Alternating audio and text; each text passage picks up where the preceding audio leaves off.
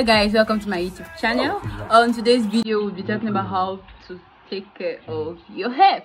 So first on the list, you learn to keep your hair moisturized by applying water. A moisturized hair is actually softer and grows easier. And then for the second one, you try using oil. We have like jojoba oil, argan oil, castor oil and coconut oil. I use coconut oil for my hair, so you should learn to apply oil on your hair. And then the third one, we have try protective styling. Protective styling are styles that gives the hair a break from hasty weather conditions. And then the fourth, we have learn to deep condition your hair because it helps to avoid breakages, it makes the hair softer, and it helps the hair to grow long. And the fifth, we have go homemade by using homemade products like aloe vera and some natural products that help in hair growth.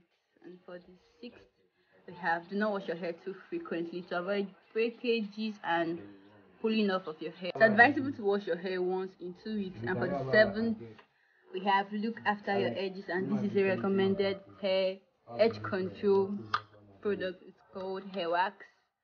And then for number 8, we have practice careful combing. Learn to comb your hair carefully to avoid injury and hair loss. Then for number 9, use different products for your hair, and these are varieties of products I use for my hair. This is shea butter, this is so fine, and this is hair wonder hair product for my hair. Learn to wrap your hair overnight with a towel, or you use a bonnet to protect the edges of your hair like this. I have to forward this part, man.